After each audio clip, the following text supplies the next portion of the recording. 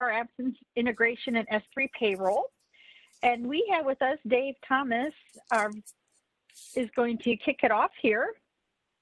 All right. Thanks, Kelly. Hi, everyone. I'm Dave Thomas. I'm Vice President of Sales and Marketing at Bales. And I want to take a minute before we get started to review who Bales is if you're not familiar with us. We've been in the Infor ecosystem for over 26 years, and we're entirely Infor focused. We absolutely do nothing but Infor implementations, upgrades, and managed services. We support all aspects of the technology, including S3, Landmark, and the Cloud Suite, including HCM, finance, and supply chain management. In fact, we've been recognized and given partnering awards in 8 out of the last 10 years.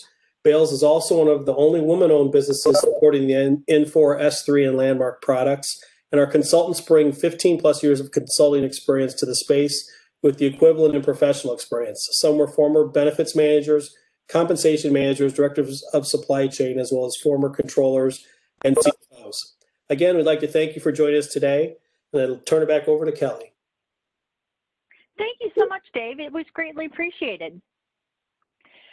Absence management.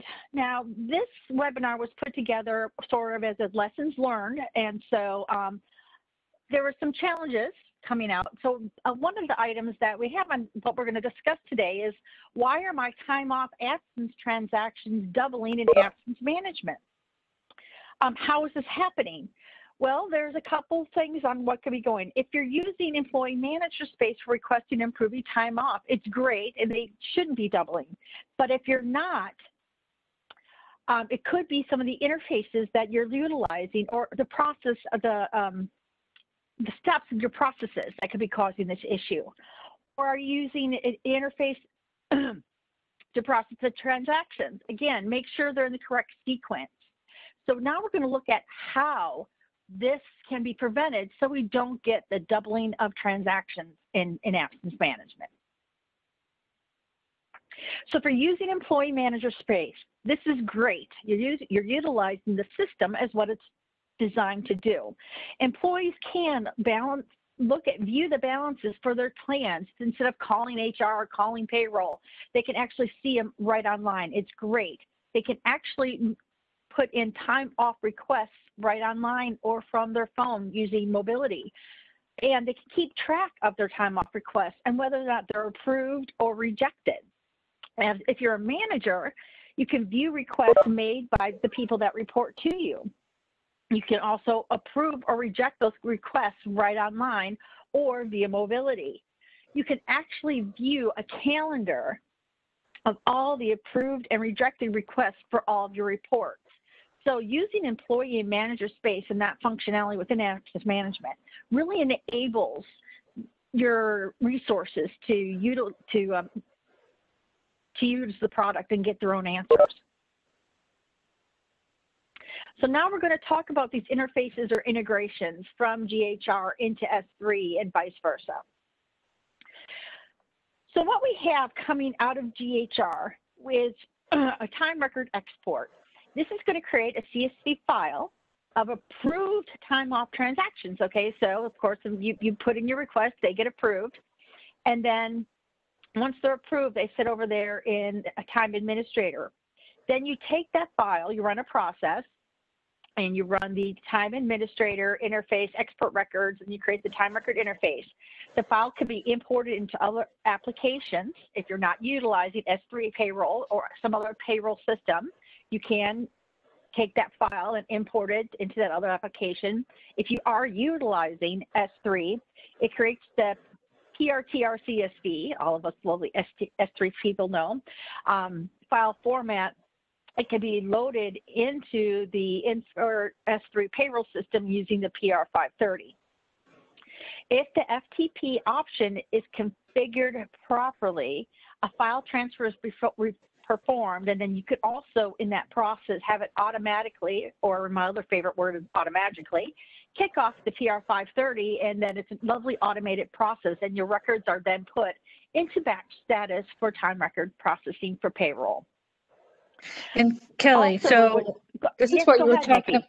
This is what you were talking about in the last slide. Sometimes I've seen issues or concerns about doubling the time off. if you're having it come from the timekeeping system and having it the approved time coming from GHR absence management, that's a time when you would see it doubled, correct? Yes, ma'am, you're exactly correct. You have to be really careful about where you're going to get this. If you're going to have the time off request come through your timekeeping system, then you don't want it to also come in through absence management. But what you can do is take it from absence management and put it into your timekeeping system, and then bring it from the timekeeping system into payroll. That would be sort of the file cabinet imported into other applications to create the employee time record. So that would be another way to do it so it doesn't double. Thank you, Niki. Great, thank you. Now we have these two programs in S3 for integrations. We have the PR 931 and the time record integration program. You utilize this interface when you want to use the time record export. Only when the time record export, from S3, you grab them, they're in a process status, and then you export them up into GHR for processing the transactions within absence management in GHR. Okay?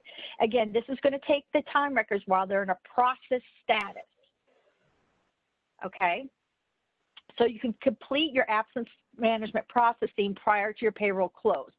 So here I take this, I run my PR 931, and I throw those up there, and then I'm like, okay, I took these time records came in from our timekeeping system. This is time off. I need to decrement my buckets in GHR management, run through that process, right? So that gets them up there. Now, if you don't want to run prior to payroll, once your payroll cycle is closed, you run a program called the PR 930, another time record accrual integration. This one is run only after payroll cycle processing is closed. So you go through, run all your payroll processes, and then from your time records through your earnings to deduction calculations all the way through your payroll close. Then you will use this program to take the closed absence records, put them up over to GHR absence management for processing, and then process absence management then. So the differences between the PR 930 and the PR 931 is the status of your time records. Okay? Did I miss anything on that, Niki? No, that sounds good. Perfect. Thank you. So which one do you use? Again, the PR 931 is going to process current time records. And honestly, that's the one you should be utilizing. And we're going to get into the reasons why right after this. And then also, or you could do a close. Both programs create an associated service record for absence management to do the processing. And to view the records, navigate to your time administrator, your interface, and import records. So what happened? If you're using the absence functionality for time off requests, the system creates the transactions for the absence process upon approval. The time record batch export from absence is done to create the batch in payroll. If these are selected and released with the other payroll time records, they will be included with the import back to absence rate, resulting in double usage transactions. So the sequence for the import and export are key. So what do you need to do? You need to make sure you're working with your payroll team to determine when to run the interfaces. You need to import payroll time records to absence for cycle processing. The need to export the approved absence time off transactions. And with that export, are you exporting right to the payroll system, or are you sending it to your timekeeping system to have those transactions come in that way? Don't do both. That's when you get the double transactions and you're going to go pound your head on the desk because it's like, oh my gosh, really? And I know a lot of times the tech teams like to automate this stuff or schedule it, and you can't always do that with these because they are so time sensitive when it comes to payroll. Exactly. In the processing, and those of you that are intimate within the payroll processing, you have steps. And you get one of those steps out of line. Same thing here with this process from absence management from GHR to any other payroll system. It has to be in sequential order or you're going to have challenges. And the other big question is, do you want to complete the absence process before closing payroll? Now, what we haven't talked about yet, and this is one of my favorite slides, is it's called the LT 531 absence management balance integration process. Okay, so 99% of all of the folks I have worked with like to have their absence balances print on the checks. The only times they didn't is if they said no, they could just go check them in employee space, and so that's fine too. But in order to get your balances printed on your checks, you need to run this LT 531 Absence Management Balance Integration Program. So here's that. Okay, this is going to take after you completed the absence management process in GHR, you go to absence management, go up to that lovely yellow thing I put there, and create HRM balance load export. This then creates a file, and it goes over to your SFTP server and kicks off the flow, and then it sends it over to S3, and it says kicks off the LT 531 automated program. We have it as an automated process where my folks I work with, and it runs it and it loads a balance into the LT31 record. That way, the PR160, which is the payment print program, I'm trying not to use acronyms, I apologize. The payment print program in S3 payroll knows that that's where the balance is then stored and it'll be printed on their check. However, in order for that to be accomplished, that has to be done before the payment print program, or PR160, is run. So the steps for that would be order of sequences. Oh, Niki, did I miss anything on that?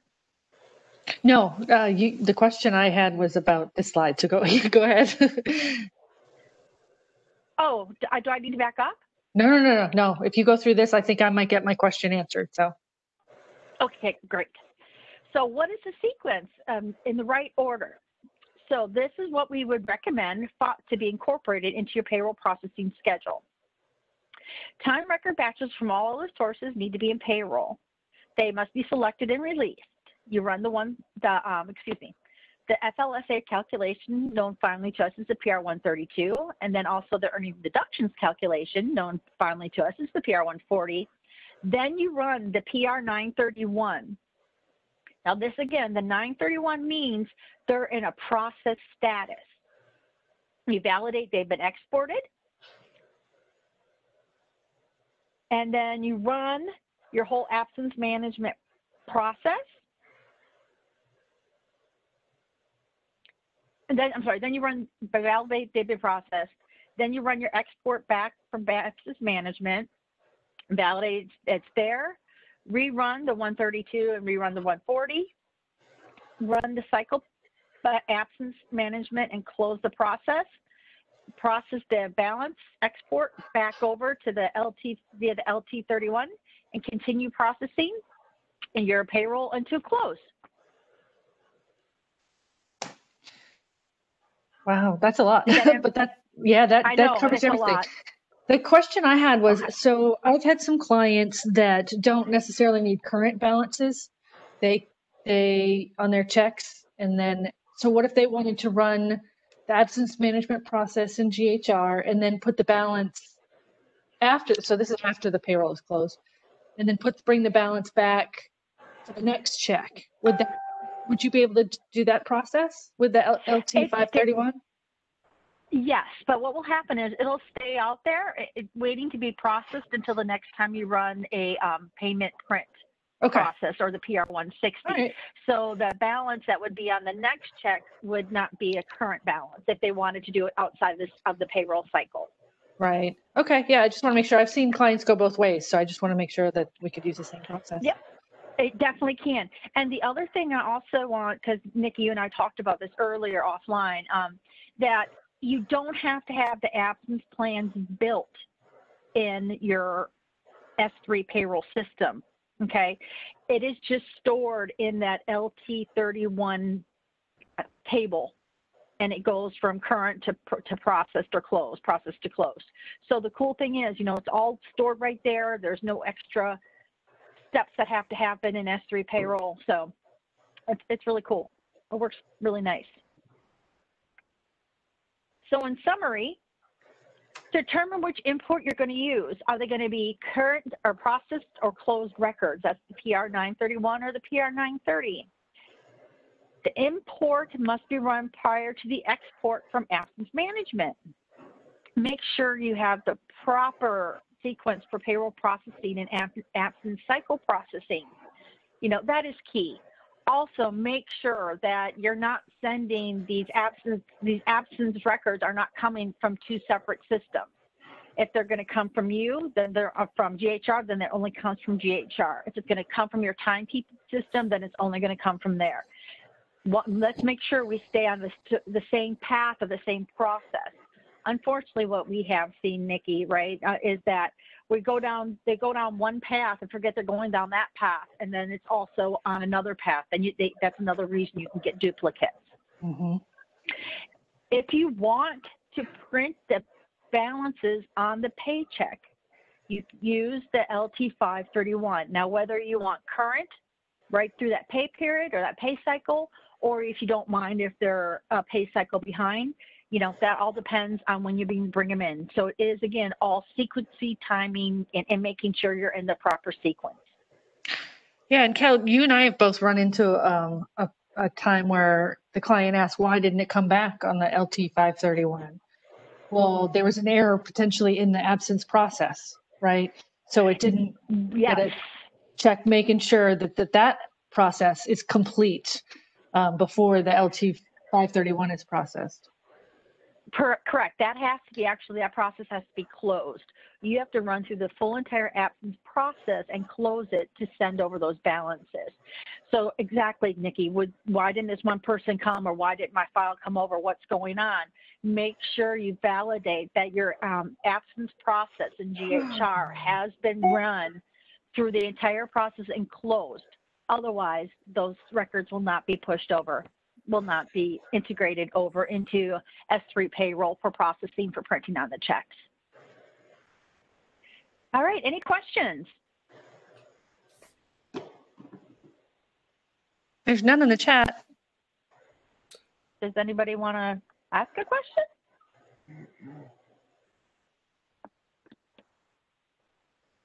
All righty. Mr. Thomas, it is up to you, sir. All right, thank you. That was a great session. Thank you so much.